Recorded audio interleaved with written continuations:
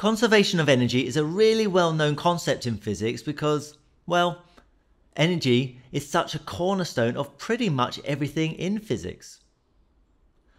So the conservation basically means that we cannot create energy, we cannot destroy energy. All we can do is we can transform it and transfer it into other forms.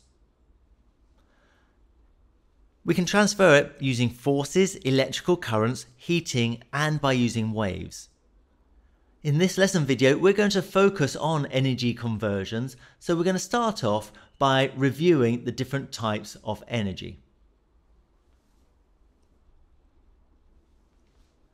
Lifting objects up gives them gravitational potential energy, like this ball. Charged objects have electrical potential energy, which is why they attract and repel. Chemicals have chemical potential energy, which is released when they react. And similarly, atoms have nuclear potential energy that can be released in a nuclear reaction. Notice that I've listed them all as potential energies. The energy is stored, awaiting release. They have the potential to do work, to make something happen. Other forms of energy have something happening already. Kinetic energy is for moving objects, like this ball rolling down the slope. Light energy, a kind of electromagnetic energy. Thermal energy relates to the movement or vibration of particles. Sound energy is the movement as well, really. I also want to mention internal energy, as it will come up again in a minute. Internal energy is the energy of particles in a material, and it is made up of the kinetic energy, such as the vibration of the particles when they're warm, and potential energy because the nuclei have charges, so there is some complex repulsion and attraction going on. Now, these can all be useful, but some are easier to produce than others.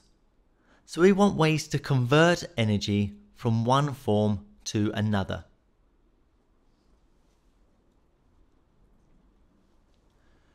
The jet engine is a great example of this. You might think that we just take fuel, so that's chemical potential energy, and convert it into kinetic energy, but it's quite a bit more complex than that.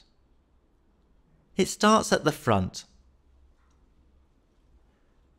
Air goes in at the intake, so that air has some kinetic energy already. After the intake, the compression section squeezes the air into a smaller volume. This converts some of the kinetic energy into internal energy as the particles get closer together and change temperature.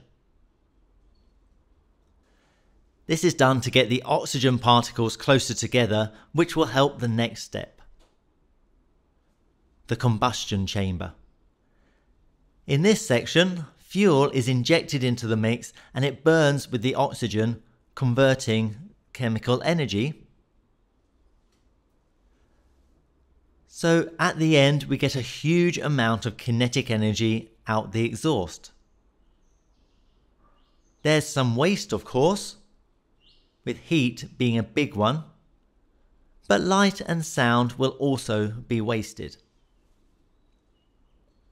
So, in one jet engine, we have a number of energy conversions.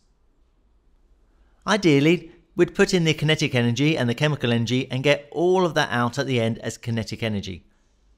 If that happened, the fact that we have internal energy in the middle there doesn't matter, because we get it back at the end. The problem, of course, is that some of the energy will be converted to heat, sound, and light, and those energies are not wanted. So they are waste. Heat, light and sound also have the problem that they get lost to the surroundings, spreading out, so we can't use them. This waste reduces the efficiency of the system. Now, efficiency is calculated using efficiency equals useful energy output divided by the total energy input times 100%. Ideally, we'd get the waste down to 0% and therefore the efficiency up to 100%, because all of that waste, well, basically it just means we're burning more oil than we need to, or we're mining more silicon for the solar panels, or we're making more concrete for the dams.